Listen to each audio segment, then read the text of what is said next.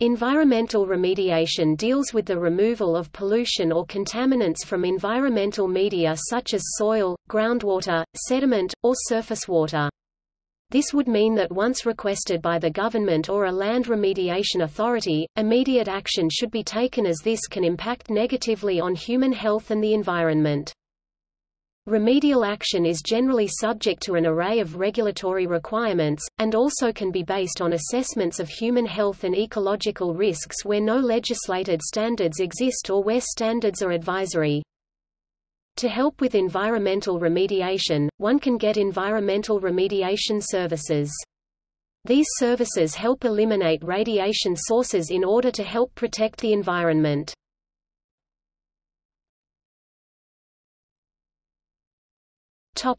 Remediation standards.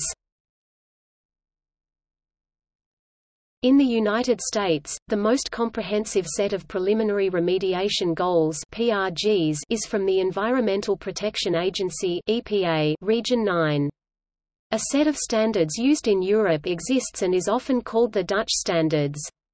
The European Union (EU) is rapidly moving towards Europe-wide standards, although most of the industrialized nations in Europe have their own standards at present. In Canada, most standards for remediation are set by the provinces individually, but the Canadian Council of Ministers of the Environment provides guidance at a federal level in the form of the Canadian Environmental Quality Guidelines and the Canada-wide standards, Canada-wide Standard for Petroleum Hydrocarbons in Soil.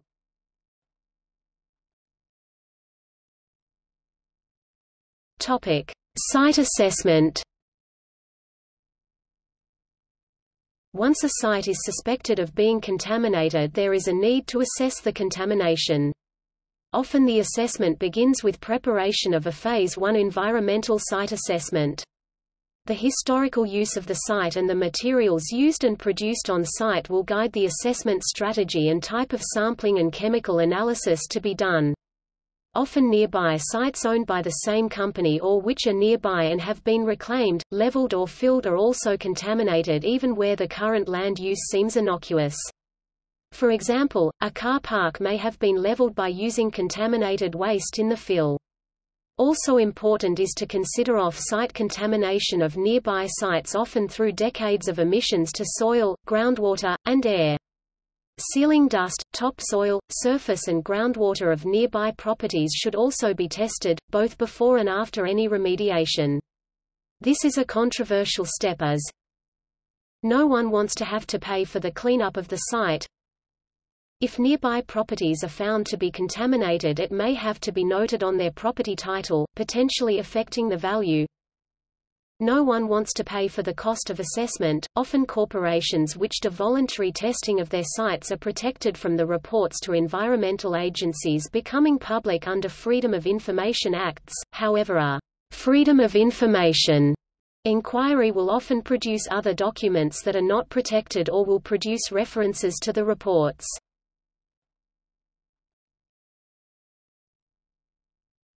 Topic: Funding remediation.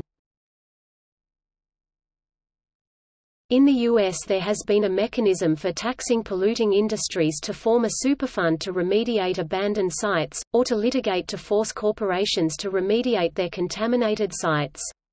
Other countries have other mechanisms, and commonly sites are rezoned to higher uses such as high-density housing, to give the land a higher value so that after deducting cleanup costs there is still an incentive for a developer to purchase the land, clean it up, redevelop it and sell it on, often as apartments, home units.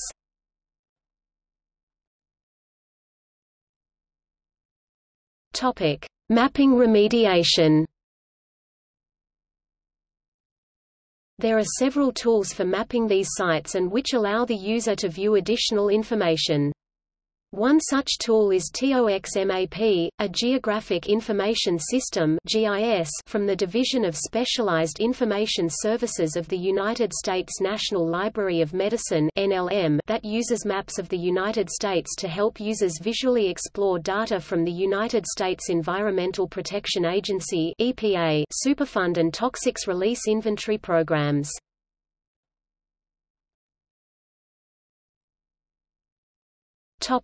Technologies. Remediation technologies are many and varied but can generally be categorized into ex situ and in situ methods. Ex situ methods involve excavation of affected soils and subsequent treatment at the surface, as well as extraction of contaminated groundwater and treatment at the surface. In situ methods seek to treat the contamination without removing the soils or groundwater. Various technologies have been developed for remediation of oil-contaminated soil, sediments. Traditional remediation approaches consist of soil excavation and disposal to landfill and groundwater, pump and treat. In situ technologies include but are not limited to, solidification and stabilization, soil vapor extraction, permeable reactive barriers, monitored natural attenuation, bioremediation, phytoremediation, chemical oxidation, steam-enhanced extraction and in situ thermal desorption, and have been used extensively in the USA.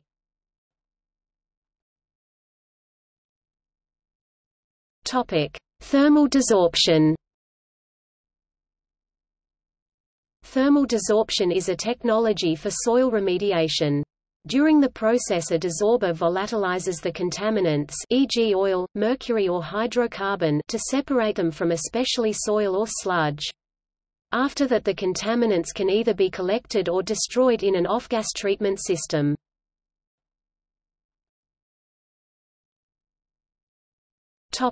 Excavation or dredging. Excavation processes can be as simple as hauling the contaminated soil to a regulated landfill, but can also involve aerating the excavated material in the case of volatile organic compounds (VOCs). Recent advancements in bioaugmentation and biostimulation of the excavated material have also proven to be able to remediate semi-volatile organic compounds (SVOCs) on-site. If the contamination affects a river or bay bottom, then dredging of bay mud or other silty clays containing contaminants, including sewage sludge with harmful microorganisms, may be conducted. Recently, ex situ chemical oxidation has also been utilized in the remediation of contaminated soil. This process involves the excavation of the contaminated area into large bermed areas where they are treated using chemical oxidation methods.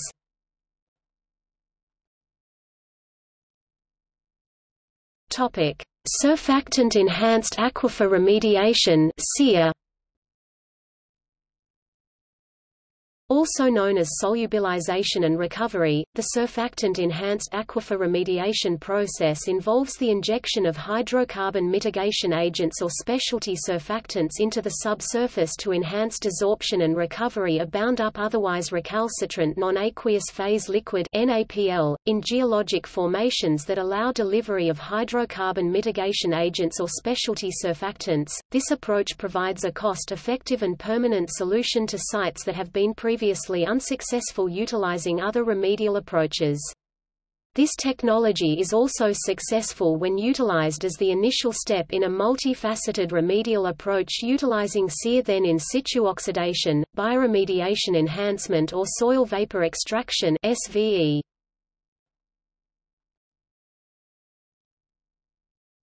Topic: Pump and treat. Pump and treat involves pumping out contaminated groundwater with the use of a submersible or vacuum pump, and allowing the extracted groundwater to be purified by slowly proceeding through a series of vessels that contain materials designed to adsorb the contaminants from the groundwater. For petroleum-contaminated sites, this material is usually activated carbon in granular form. Chemical reagents such as flocculants followed by sand filters may also be used to decrease the contamination of groundwater. Air stripping is a method that can be effective for volatile pollutants such as BTEX compounds found in gasoline. For most biodegradable materials like BTEX, MTBE, and most hydrocarbons, bioreactors can be used to clean the contaminated water to non-detectable levels.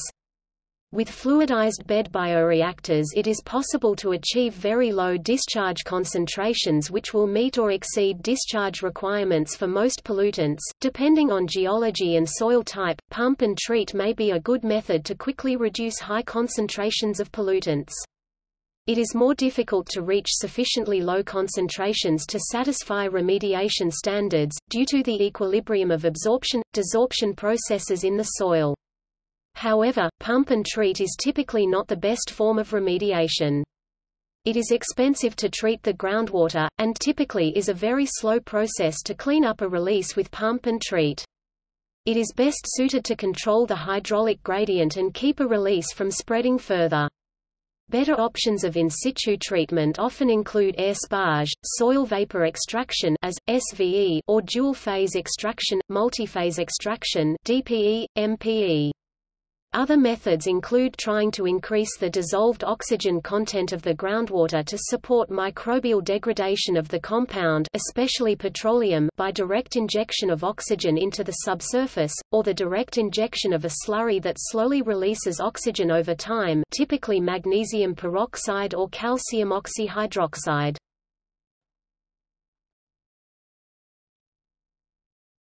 Topic: Solidification and stabilization. Solidification and stabilization work has a reasonably good track record but also a set of serious deficiencies related to durability of solutions and potential long-term effects. In addition, CO2 emissions due to the use of cement are also becoming a major obstacle to its widespread use in solidification, stabilization projects. Stabilization, solidification (SS) is a remediation and treatment technology that relies on the reaction between a binder and soil to stop, prevent or reduce the mobility of contaminants. Stabilization involves the addition of reagents to a contaminated material, e.g. soil or sludge, to produce more chemically stable constituents, and solidification involves the addition of reagents to a contaminated material to impart physical, dimensional stability to contain contaminants in a solid product and reduce access by external agents, e.g. air, rainfall. Conventional SS is an established remediation technology for contaminated soils and treatment technology for hazardous wastes in many countries in the world. However, the uptake of SS technologies has been relatively modest, and a number of barriers have been identified, including the relatively low cost and widespread use of disposal to landfill, the lack of authoritative technical guidance on SS, uncertainty over the durability and rate of contaminant release from SS-treated material, experiences of past poor practice in the application of cement stabilization processes used in waste disposal in the 1980s and 1990s ends, 1992, and residual liability associated with immobilized contaminants remaining on site, rather than their removal or destruction.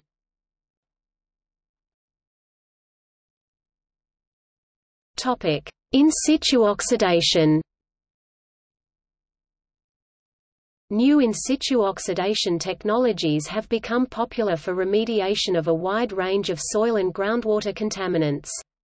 Remediation by chemical oxidation involves the injection of strong oxidants such as hydrogen peroxide, ozone gas, potassium permanganate or persulfates. Oxygen gas or ambient air can also be injected to promote growth of aerobic bacteria which accelerate natural attenuation of organic contaminants. One disadvantage of this approach is the possibility of decreasing anaerobic contaminant destruction. Natural attenuation, where existing conditions enhance anaerobic bacteria which normally live in the soil, prefer a reducing environment. In general though, aerobic activity is much faster than anaerobic and overall destruction rates are typically greater when aerobic activity can be successfully promoted. The injection of gases into the groundwater may also cause contamination to spread faster than normal depending on the site's hydrogeology. In these cases, injections downgradient of groundwater flow may provide adequate microbial destruction of contaminants prior to exposure to surface waters or drinking water supply wells. Migration of metal contaminants must also be considered whenever modifying subsurface oxidation reduction potential. Certain metals are more soluble in oxidizing environments while others are more mobile in reducing environments.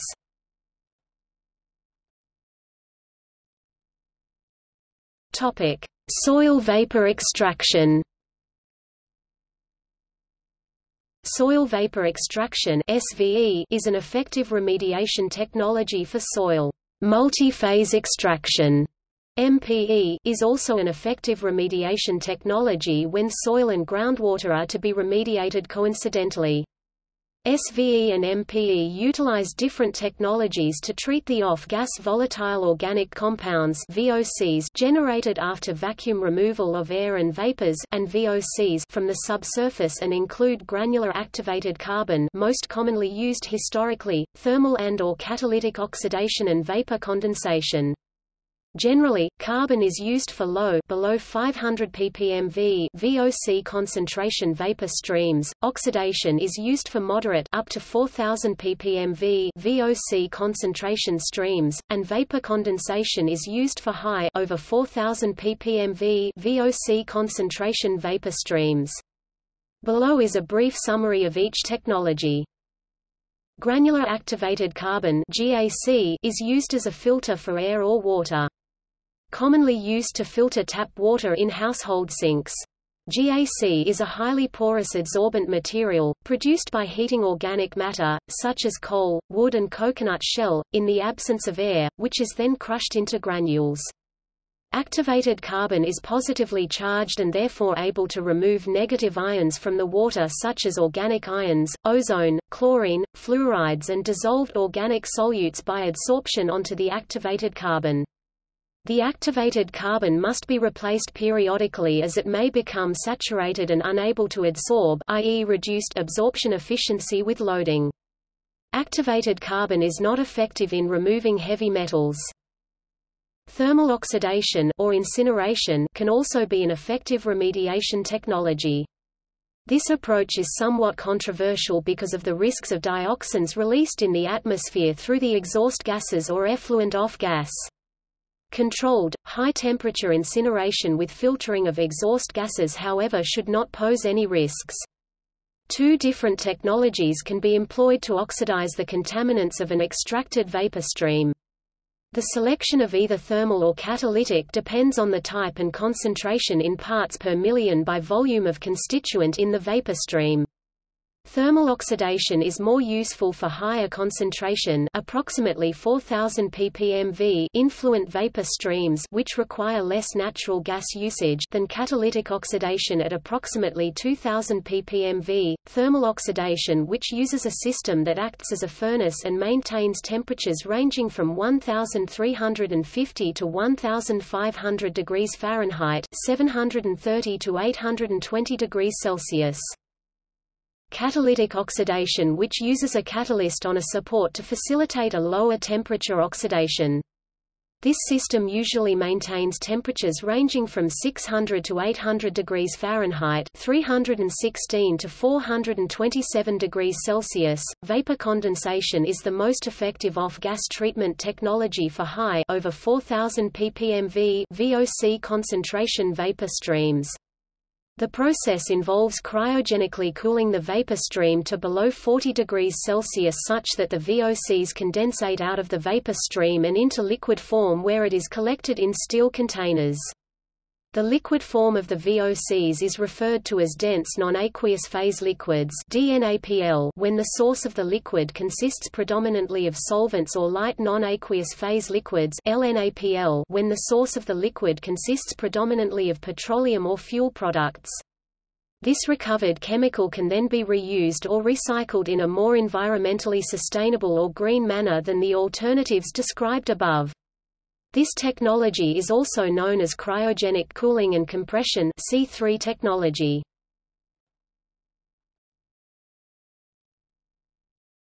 Topic: Nanoremediation.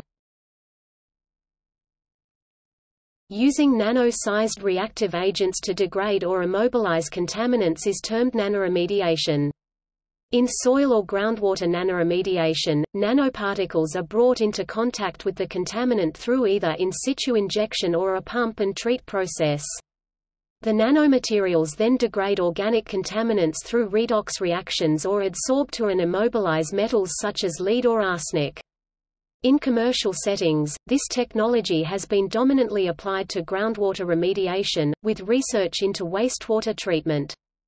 Research is also investigating how nanoparticles may be applied to cleanup of soil and gases. Nanomaterials are highly reactive because of their high surface area per unit mass, and due to this reactivity, nanomaterials may react with target contaminants at a faster rate than would larger particles. Most field applications of nanoremediation have used nano-zero-valent iron (NZVI), which may be emulsified or mixed with another metal to enhance dispersion. That nanoparticles are highly reactive can mean that they rapidly clump together or react with soil particles or other material in the environment, limiting their dispersal to target contaminants. Some of the important challenges currently limiting nanoremediation technologies include identifying coatings or other formulations that increase dispersal of the nanoparticle agents to better reach target contaminants while limiting any potential toxicity to bioremediation agents, wildlife, or people.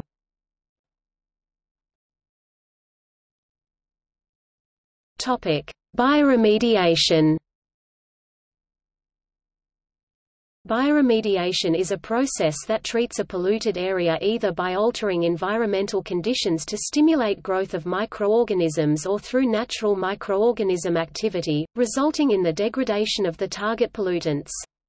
Broad categories of bioremediation include biostimulation, bioaugmentation, and natural recovery, natural attenuation. Bioremediation is either done on the contaminated site in situ or after the removal of contaminated soils at another more controlled site ex situ. In the past, it has been difficult to turn to bioremediation as an implemented policy solution, as lack of adequate production of remediating microbes led to little options for implementation. Those that manufacture microbes for bioremediation must be approved by the EPA. However, the EPA traditionally has been more cautious about negative externalities that may or may not arise from the introduction of these species. One of their concerns is that the toxic chemicals would lead to the microbe's gene degradation, which would then be passed on to other harmful bacteria, creating more issues if the pathogens evolve the ability to feed off of pollutants.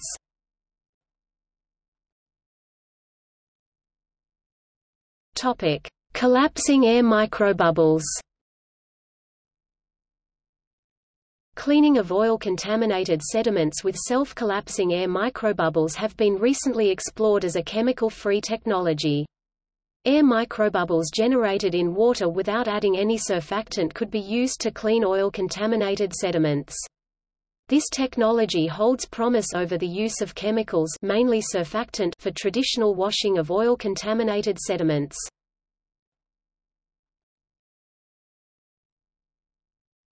Topic: Community consultation and information. In preparation for any significant remediation, there should be extensive community consultation. The proponent should both present information to and seek information from the community. The proponent needs to learn about sensitive future uses like childcare, schools, hospitals, and playgrounds, as well as community concerns and interests information. Consultation should be open, on a group basis, so that each member of the community is informed about issues they may not have individually thought about. An independent chairperson acceptable to both the proponent and the community should be engaged, at proponent expense if a fee is required. Minutes of meetings including questions asked and the answers to them and copies of presentations by the proponent should be available both on the Internet and at a local library, even a school library, or community center.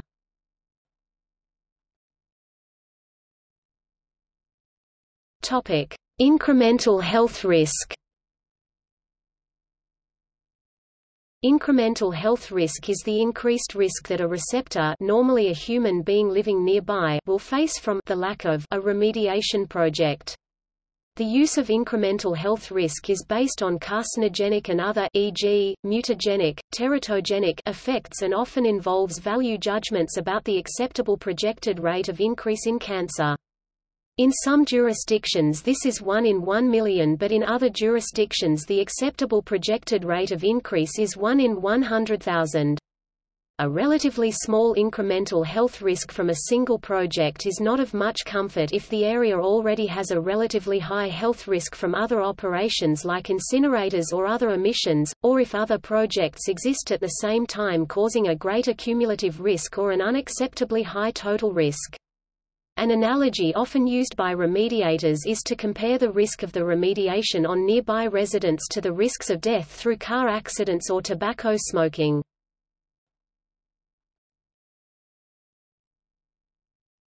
Topic: Emission standards. Standards are set for the levels of dust, noise, odor, emissions to air and groundwater, and discharge to sewers or waterways of all chemicals of concern or chemicals likely to be produced during the remediation by processing of the contaminants. These are compared against both natural background levels in the area and standards for areas zoned as nearby areas are zoned and against standards used in other recent remediations. Just because the emission is emanating from an area zoned industrial does not mean that in a nearby residential area there should be permitted any exceedances of the appropriate residential standards. Monitoring for compliance against each standards is critical to ensure that exceedances are detected and reported both to authorities and the local community. Enforcement is necessary to ensure that continued or significant breaches result in fines or even a jail sentence for the polluter. Penalties must be significant, as otherwise fines are treated as a normal expense of doing business. Compliance must be cheaper than to have continuous breaches.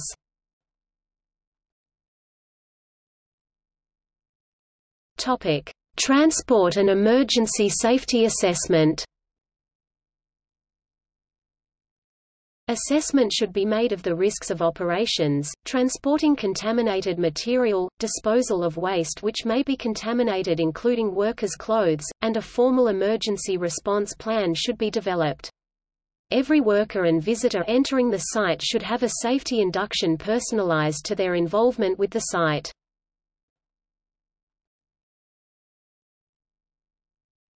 Topic: Impacts of funding remediation.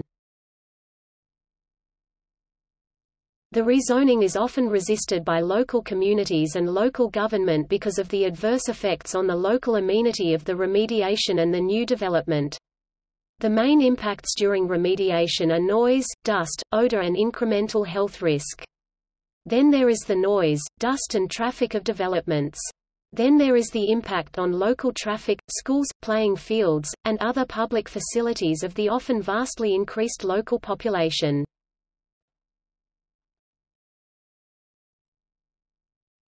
Topic: Examples of major remediation projects.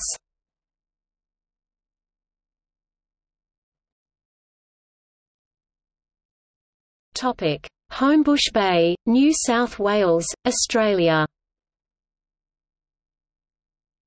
Dioxins from Union carbide used in the production of now-banned pesticide 2,4,5-trichlorophenoxyacetic acid and defoliant agent Orange polluted Homebush Bay. Remediation was completed in 2010, but fishing will continue to be banned for decades.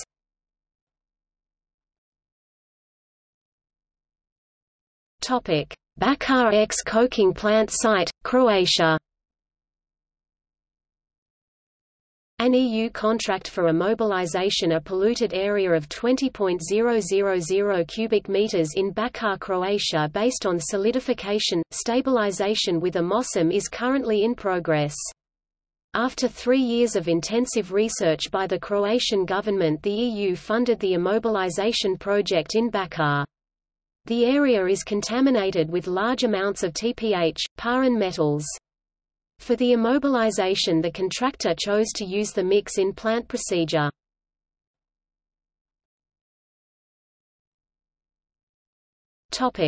See also: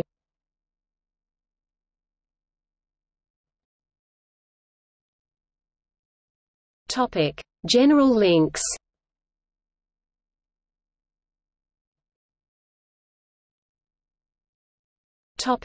Legislation about remediation. Superfund, United States.